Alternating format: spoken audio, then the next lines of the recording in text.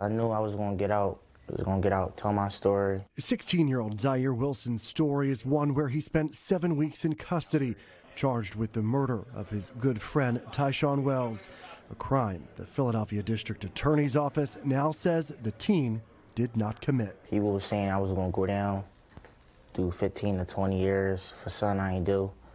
I kept saying I was innocent. I ain't do it. I had nothing to do with it. Nobody listened to me until I got to the youth study center.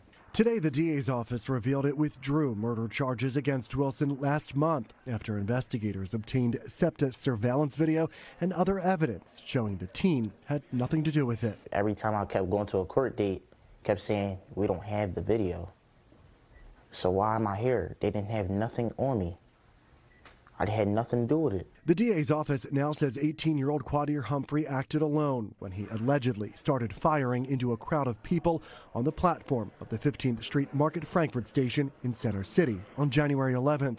Wells was struck by a bullet and died at the hospital 5 days later. I live with that guilt that I wasn't by his side at the hospital, or I didn't get to go to his funeral or balloon release because I was in jail.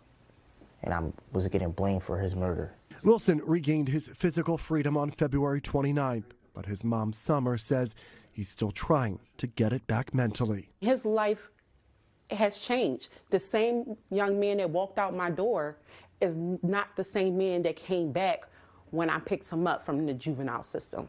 She's also calling for the city to offer therapy services to families and kids like her own son after they're falsely charged with a crime. I would like my child to have a normal teenager life like he had before. As for Zaire, he says he wants to graduate high school and study criminal law to make sure what happened to him does not happen to anyone else.